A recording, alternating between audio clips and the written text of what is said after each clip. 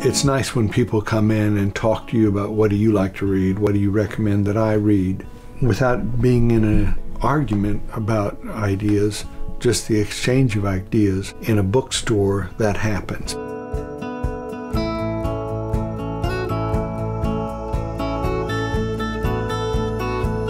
My name is Dan Becker, and my family and I own Becker's Books. I was a big reader, if not a good student.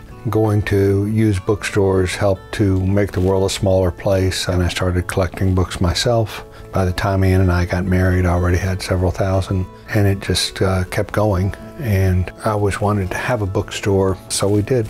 We opened our doors here at Spring Branch in 1993. I think it's very important for there to be the independent thought that is encouraged by bookstores. I like being in this building with all of the distilled best thoughts that so many people ever had. So many people thought about something wise or something beautiful or something new, and they thought it was important enough that they'd reduce it to writing. And here I am with hundreds of thousands of those kind of little morsels of information, and I like the commerce of ideas.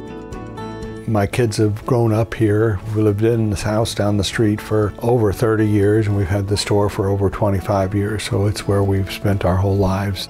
I'm sure they'll take me out of my house feet first, and they'll probably take me out of the store feet first too. I hope that my son is interested enough to keep this business going, because people who come in are really happy that there's still a bookstore to go to that's somewhere other than in a movie or a TV show.